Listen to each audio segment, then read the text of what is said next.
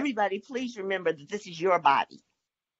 If a doctor is doing something that's harmful for you, or if a doctor doesn't believe you, or if a doctor is doing anything that you find harmful, walk out of the door. You can leave. And that's one of the most important things for me. I have a daughter who had this illness also. And the first person we took her to was dreadful. And we walked and found the doctor that we've seen ever since. You have to remember that this is your body. You're hiring a doctor who's going to take care of you.